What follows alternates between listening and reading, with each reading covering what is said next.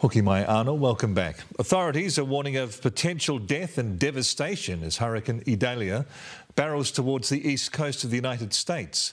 The powerful Category 2 storm is intensifying and is expected to make landfall in a few hours. But as US correspondent Mitch McCann reports from Florida, Idalia is already lashing parts of the region and millions of residents have been told to get out now.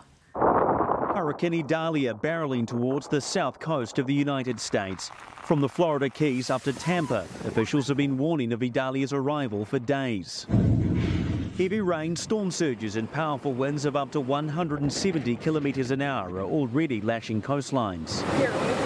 It's pretty scary. It's kind of crazy. Forecasters are predicting Idalia could wipe out entire communities in what will likely be the strongest storm to hit what's known as the Big Bend region ever.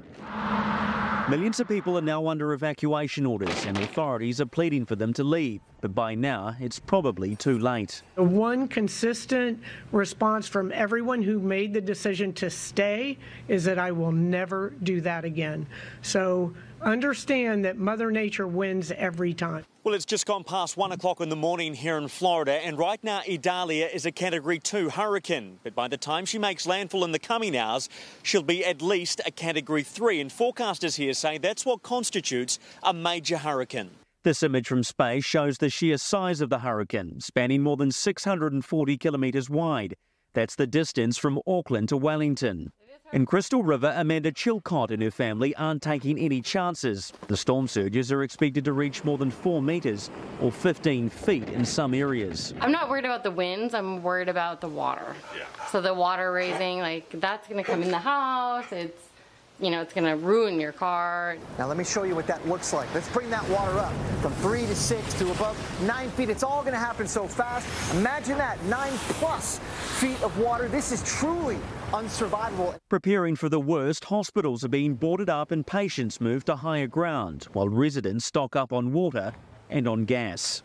If you do choose to stay in one of the evacuation zones, first responders will not be able to get you until after the storm has passed. And that could be days because Idalia is only arriving now. The hurricane forecast will cause carnage to a number of US states.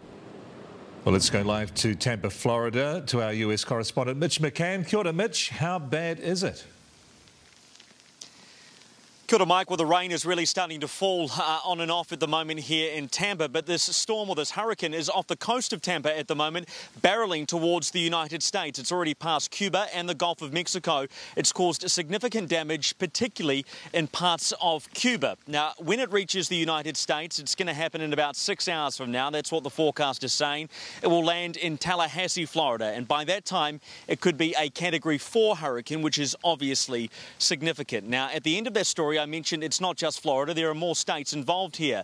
North Carolina, South Carolina and Georgia are also in the eye of the hurricane. They have declared states of emergency. So 4 states here in the US declaring a state of emergency at the moment. So I think, Mike, the next 12 hours is really going to be critical for millions of people in this part of the world, hoping like anything, their homes, their belongings and their family members are all going to get through this unscathed. Tēnā koe, Mitch.